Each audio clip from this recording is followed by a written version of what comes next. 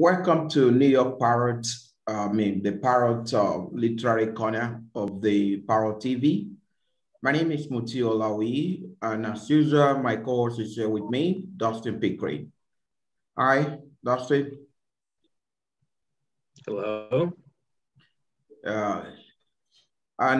Today we have a very unique guest. We've decided to go farther beyond the borders. We've been to different parts of the States. We've also been to Africa when we had time with Oswald or Katie.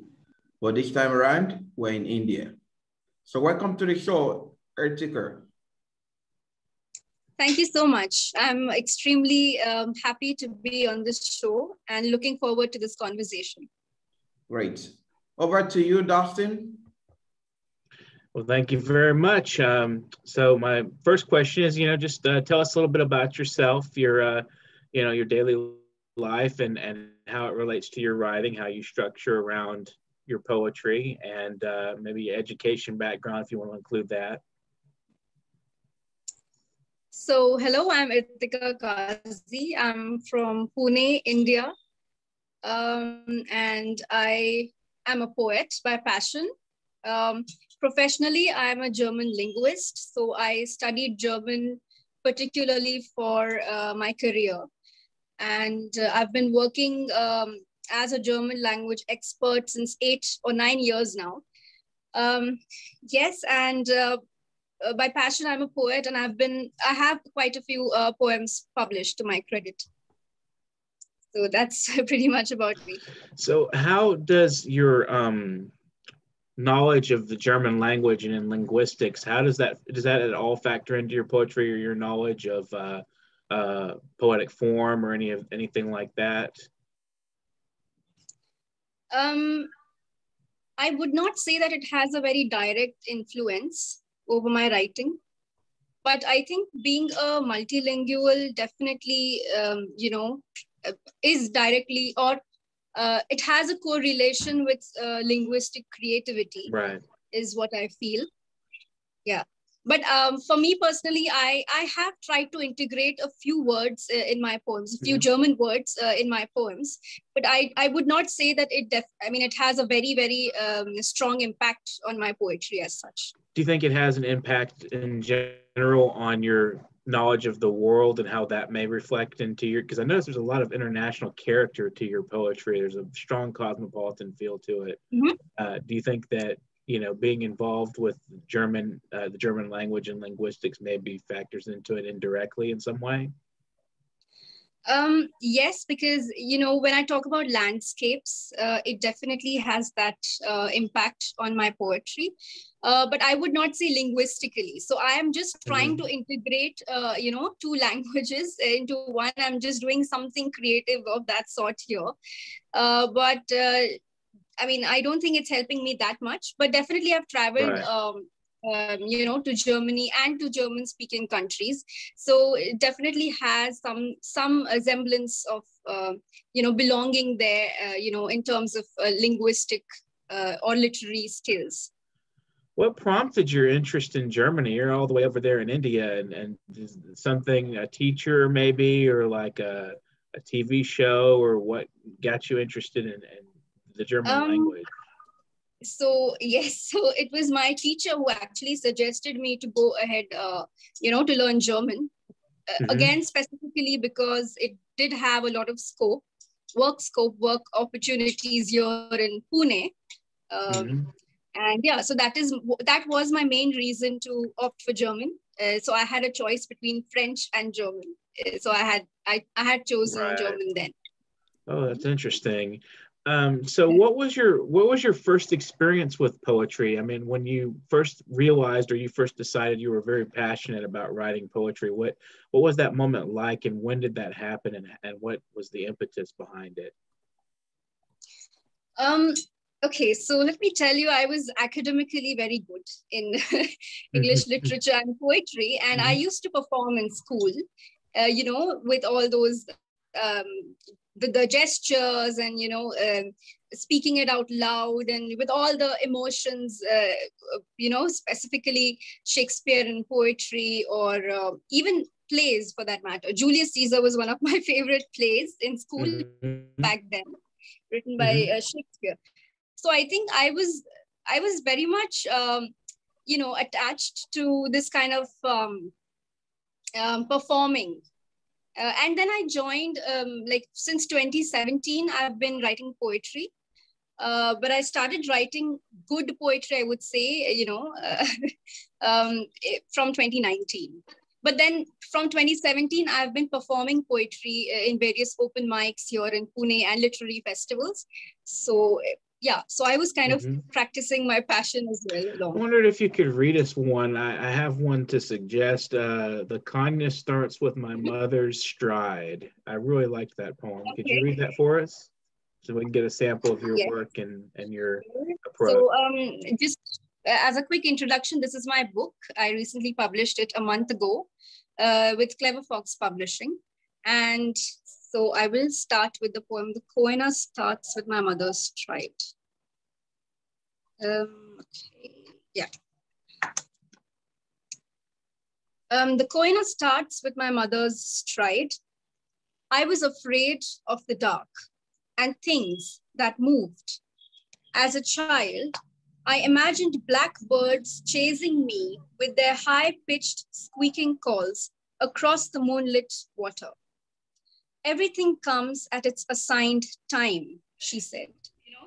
I could not go to tea parties because I have mother's fingers too small to carry a kerchief or hold a spiked pencil to do math. Mother now reminisces about her teachers from St. Paul's and how she was the most erudite of all pupils. The twinkle in her eye illuminates a thin sliver of the continent of moon in her threadbare dreams. She woke up when the first signs of spring emerged in the hedgerows along the Kars Plateau as she hummed with her the colors of love and loss. Her hands failing to reach those of the father. Mother is a seabird, creature of wide skies and distant oceans. Some mothers teach daughters to cook. Mine taught me to fish and fly. Whatever I picked first was mine. Thank you. I really like that first line. There's so much immediacy to it, and it captures and captivates you immediately. What is the essence of this poem? What are you aiming at to express? It seems like you're talking about your mother and right. I guess self-reliance in a way. So could you tell us a little bit about some of the thematics of this particular poem? Yes. So this poem is about my mother, and she has been a very instrumental figure in me choosing or going forward with this passion of mine. So if it hadn't been for my mother, I would not have been in writing poetry or performing as well. Mm-hmm. So I wanted to write something about my mother and where she grew up. She grew up in a small, I would not say small, but it's a historical town which is called Satara, which is in Maharashtra. It's in the Satara district of Maharashtra, and which is a very historical place. And her father, like my maternal grandfather, was a poet mm-hmm. as well, but he used to write in Urdu specifically. So it did have so I have a very strong influence from my nana or my maternal grandfather and my mother as well, mm-hmm. because she has been a very strong link between what I write today, my poetry, and her existence.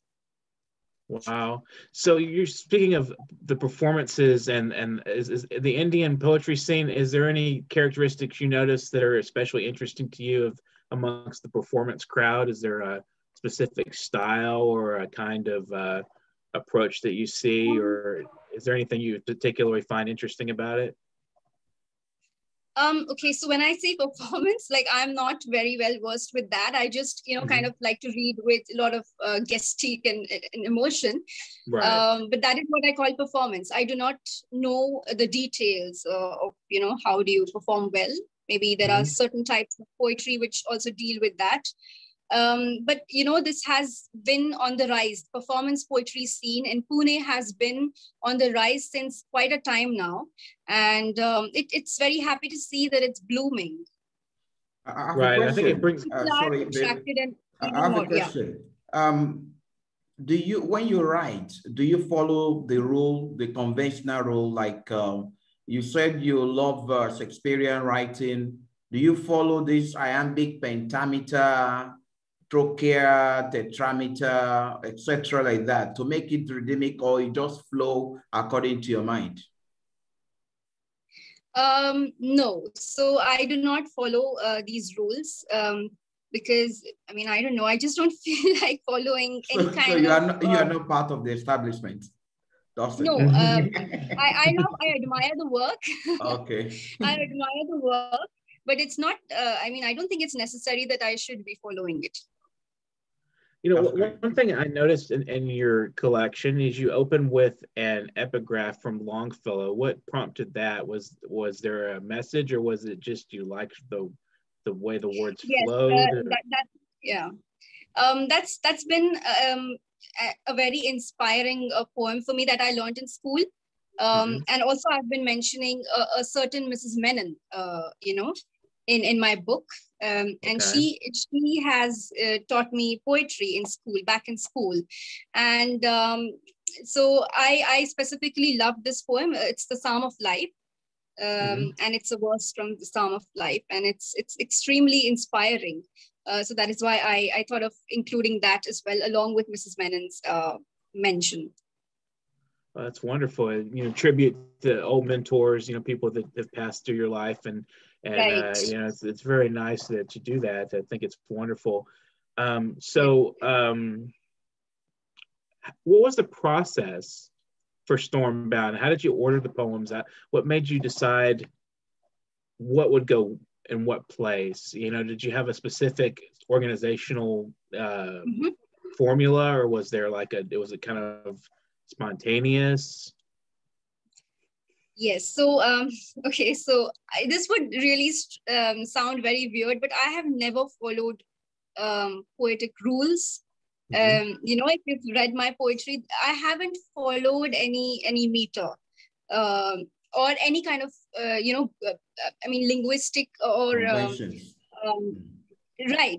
In my poems, and it is very spontaneous. But I had made sure that I keep on editing and re-editing it until I am satisfied with the version I'm seeing of the book. So definitely, I'm a very moody writer. It took me 3 years to compile 35 poems in this book, and actually there were 40, but some of them which I omitted from this collection. So yeah, so I don't think it's a very impressive number. 40 poems in 3 years. People write so recurrently. So I think I did not follow any process as such. It has been a very spontaneous journey for me, and I'll always followed my heart in this, right? Do you also, sometimes as a poet, I remember, because I'm also a poet too, at the initial stage of most sports, they always follow certain sound in them. Maybe the local lyrics or songs, they use that to rhyme. Have you ever experienced something like this too?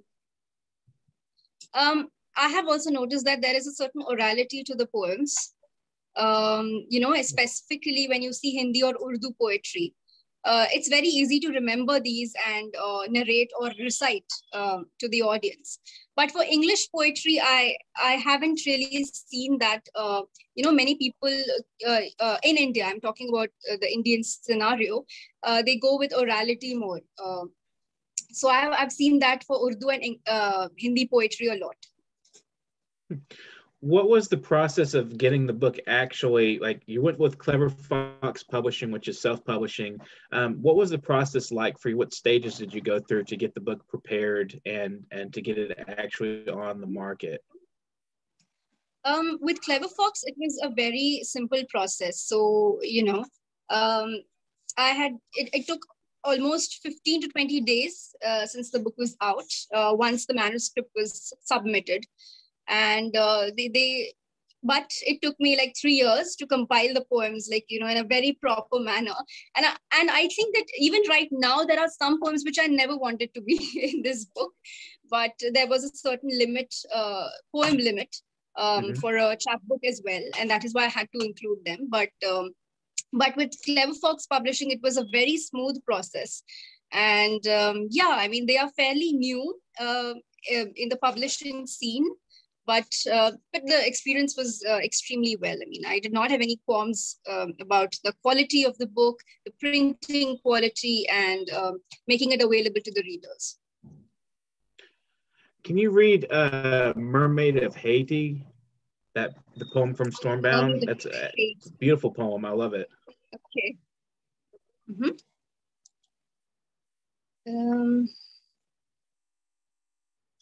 Okay, I need to find it. Take your time, don't worry. We're here for you. Our listeners are watching to enjoy the flow of your lines. So that's not a problem. As soon as you get that, you just let us know, and then you can start reciting. Yeah. God, where is the poem? Why can't I find it? I remember while you're still checking, I remember that sometimes you present in German, the German language. Do you also present in maybe Urdu or any other local languages beyond English? Yes, but they are not my creations. So I read or recite my maternal grandfather's Urdu poems, a few couplets that he had written. Not a few, but now that have been preserved. So yeah, I do sometimes recite Urdu poetry. All right, you can go back to the presentation while we're listening. Yeah. So Mermaid of Haiti. Somewhere in the Caribbean, Lazerne holds a mirror to admire herself. Her long straight hair, a clarion call for mariners. The back of the mirror, a tautology of sexes. Bodies pressed, colliding, the lover, a smell of brackish water and stones. The mirror speaks of eternity, inundation, or two clashing waves or not. The ebb and flow of breasts, a regurgitating sound of oh dear, oh dear, oh dear. Blue ash lips conjure up a storm. Tie yourself to the mast of your ship to resist the sirens until they call it a day. Fantastic. Thank you. That's impressive. Beautiful, absolutely beautiful. I love it, and you read it so well. What is Lazerne? Is this a specific story you borrowed from? Yes, it's derived. The concept or the story of this poem is derived from an article I had read online about Lazerne, which is it's a water spirit. Okay. Of Haiti. Yeah. Wow. Wow. Considered to be a malefic one at that. So yeah, and yeah, it was all about that. So whatever the poem flows in a way which, this has been derived from the article that I'd read about Lazerne and how she bewitches the sailors or the seafarers. Right. That's about it. It's wonderful. I love it. The sort of imagistic in some ways. The mirror speaks of eternity. I really like that line. Yes. Another thing outside of Stormbound, you published with the Cali Project. How was that? Yeah. How did you come about that? Involving yourself with that, with Indie Blue Publishing? So actually, it was a complete honor. It still is a complete honor to be included in such a majestic anthology. And there are quite a few fellow poets who I've known who have also contributed to that. And of course, I mean, it talks about women power, women empowerment. And I mean, of course, I am someone who definitely is for that. And yeah, so it was a great process to know the editors and to be working with them in this anthology. How did you get involved with them? Was it like a call online or, you know, something of that nature, or you just ran across it? No, it was not through a call, but I mean, I had submitted to them through their portals, and I think yeah, that is how it worked. It was very usual. That's interesting. So when you're out marketing your book, what kind of reactions do you see from people when they're experiencing your work? And I mean, I imagine you get friendly reactions. I mean, do you ever have any negative reactions like, it's not my thing, or, you know, or do people really just enjoy what you're reading? To be very honest, I haven't got very direct feedbacks about my work. And I do not know why is that. Why can't people, you know, be direct enough to give me a feedback on what I've written and how I've written it? But yes, I mean, people have really loved the book, the collected version, the collective book, the cover. And yeah, so I think I have heard, you know, from quite a few people that, you know, we don't understand your poems. Wow. And it becomes extremely difficult for me to explain it to them. You know, it shouldn't look like a lecture, right? An English lecture. Right. So it's really hard. It's very difficult. It's like you'd have to take the poem apart and rephrase it completely and show, you know, like, you know, you're basically just tautology of sorts, you know. As a form of interlude, I would love if you can give us some lines of the grandfather or those that you love to read their lines in your local language, perhaps in Urdu, the ones you have offhand. Okay, so well, I do not have it memorized, but let me get back to you on this. No problem. Is it okay if I just get back to you in like 2 minutes? No problem.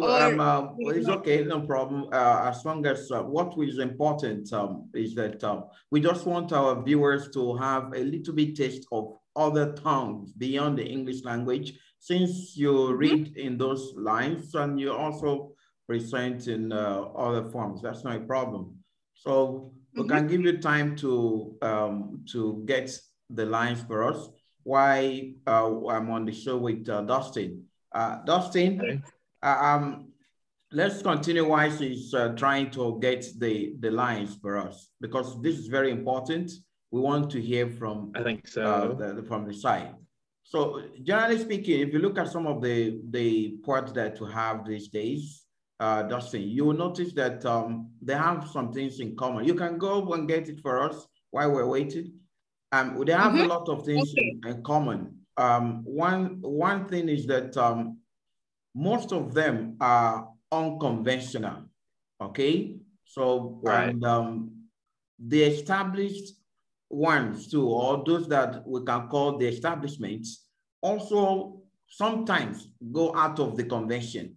So what do you feel leads to some of these things? Do you think that the convention is fading away or what? I don't think it's fading away. I think it's taken a back seat a little bit. I don't think form and conventional models can really just disappear. I think they're so integral to the poetry world. I mean, as we talked with Troy Camplin yesterday about form and the importance of restraining language to bring out the depth of it. And I don't think that form will go away. We go through these kinds of I want to say political and social crises a lot, where also poetry and culture reflects that. And I think a lot of this, you know, like during World War II, when we had the modernism, which was kind of a breakdown of the language and to a certain degree. And I think a lot of times society and the political conflicts and things going on lead to a lot of disorganized forms. But you can also present a lot of depth of thought in free form verse, as we see with Irtika's poetry.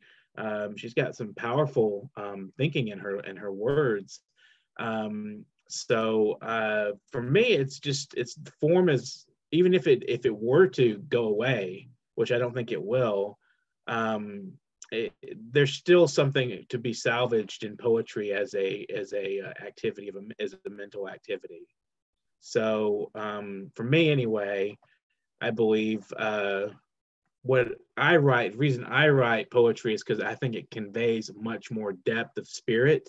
The ideas or concepts can be played with and kind of create a web and a network of spirited ideas in the language, and it preserves culture. It preserves the spirit of a people, the national character. It helps push things forward politically, as we see with like Amanda Gorman's piece. She addresses issues that many people may not feel immediate to them, but when they hear her recite, they're like, maybe I didn't think of it that way, or and maybe they feel repulsed by it, but they still react to it. It still has its power. So I think it's important that we consider that poetry has power, whether it's form or not.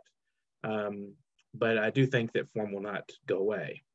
Another thing is some writers believe that following the convention is just like putting oneself in a cage, because it will be very difficult for you to flow with your mind, to deeply convey your message to your listener or your readers. So what do you say to this?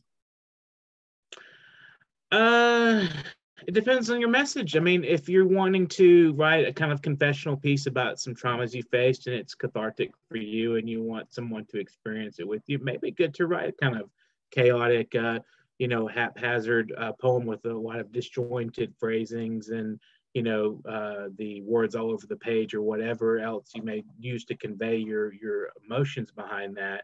I don't think you're putting yourself in a cage. I think you're letting the language free itself out when you use form, like you're opening the cage door and letting the light that's already behind you strike onto the forest floor there and lighten up in front of you and guide you. Right. So putting rules on your and restraints on your use of the way you write is not necessarily restraining to me. It's not. For each individual poet, they have their own methods, and as they say, there's a method to every madness. So I think I don't feel like when I write in form, I don't feel like I'm in a cage. I feel like I'm trying to think outside my own box, because I don't normally write in form. And when I write like sonnets or villanelles or something, I feel like I'm approaching verse in a radically different way and completely conveying different emotions and thoughts that I would not normally convey. Looks like our friend is back. Hello. Yeah. Hello. I guess it's ready to present for us now. So our viewers are watching. Over to you, Irtika. Yes, so I could find one couplet which is written by my Nana. So I have hardly 4 or 5 of them which have been preserved until now. And one of them goes like this. It's an Urdu couplet. Sahil par lakar safine dubo diye. Sahil par lakar safine dubo diye. Zindagi ne humko yu rulaya.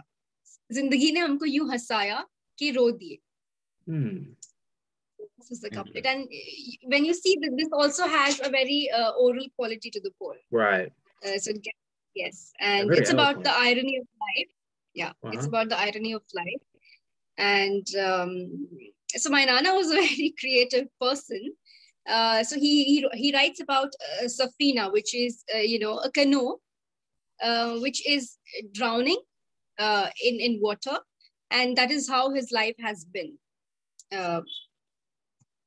Poetically speaking. So that's an irony of life. Wow. Impressive. Now, this is an interesting question. You're speaking of drowning and so forth in his life as a poet. do you think that maybe poets have a deeper capacity for suffering than the normal individual, and then that brings out their inherent capacity for languages and thought more so than maybe like, you know, a common man kind of, you know, and maybe that's one of the reasons why they turn to the poetry? I don't know, because I don't think that is the case, you know. Mm-hmm. I mean, of course, each and every individual has a certain level of endurance Right. of sufferings, Mm-hmm. but it doesn't necessarily, you know, doesn't have to be a poet or doesn't have to turn to poetry, you know, to overcome that, or rather not overcome and just, you know, dwell in agony and melancholy. Right. So where do you think that the spiritual and emotional depth of poetry is derived from? Is it maybe just the mind or the of the poet thinking deeply on things, or is there anything that you think maybe the process that comes from that? I have been, you know, deeply intrigued by religion and mythology. I read quite a lot of, you know, quite a lot on mythology, on Islamic mythology. Mm-hmm. And I'm very intrigued by the concepts, you know, presented in the mythology, in the Islamic mythology. And that is where I've also come up with certain poems like Khidra. Khidra, who is, you know, is a mystical figure in Islam, is considered to be a mystical figure who is an immortal figure and, you know, someone who has the knowledge of the world, Mm-hmm. you know, and is immortal. And you can come across this certain figure called Khidra in any of the person you encounter. So, you know, it need not be someone who is who has a certain individuality to him. It can be any person. Any person can be Khidra, you know. So it's a very interesting concept about him, which I came across, and I thought I should definitely write about it. Wow, that's very interesting. I think, and that's sort of like almost a democratic approach that that you have, and you're thinking about the charisma of a poet or the individual, and the mystique and mystic of a person. For like we have the remainder of, let's see, like about 5 minutes left. So is there anything you want to address or discuss or leave with our viewers in terms of producing poetry, writing poetry, getting a book out, marketing, anything you want to say that you feel is important to know? Okay, so I would still call myself a novice at this point of time, because it's my first poetry book and I'm finding my path and way to get my book more, you know, out and make it, you know, more readable in terms of availability of the book. And, you know, I want it to be accessible to more and more people. And considering that poetry doesn't sell very well, so very, you know, it gets difficult. Very difficult to sell. I've had the same. It's very difficult to sell. I've had the same experience myself. Right. It's very hard to sell a poetry book. I find it's easiest to sell it by hand to people. So, you know, maybe if you want to, and final note here, you have a what do you call it, a book launch coming up Sunday. You want to give the details of that so people are aware of it? Yes. So I'm launching, or not I mean, the Quarantine Train community is, you know, a community of very well-versed poets in Pune, and they have been very generous in accepting this, you know, and launching my book this Sunday, March 14th, and at 6 p.m. IST.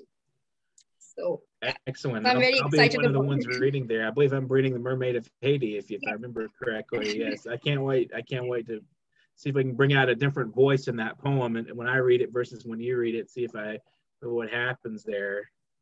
So, well, this has been an excellent. Yes. And I would like to thank you, Justin, for writing this book.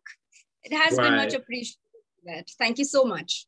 You're very welcome. Maybe just to kind of let the time flow into the end of the thing, would you like to read the Longfellow verse that you used as an epigraph at the beginning of the book? Unfortunately, we would have had enough opportunity to do that. I guess you have fantastically given us a lot of clues. Most of our viewers now would have learned a lot that it is not until you are conventional that you can achieve anything meaningful. As long as you can flow your mind deeply, you can convey your message without any stress. So this is the message of our guest today. You don't need to be too academic to be a poet. And you can convey your mind without stressing yourself. We sincerely appreciate your time. Thank you so much for the time you spent with us. We hope to see you next time when we invite you to join maybe other poets or other creative mind. Thank you so much, Dustin. Subscribe to the channel. This is where we're going to end the show today. And just to end it, I would like to read this verse. It's just a 4-line verse. Okay.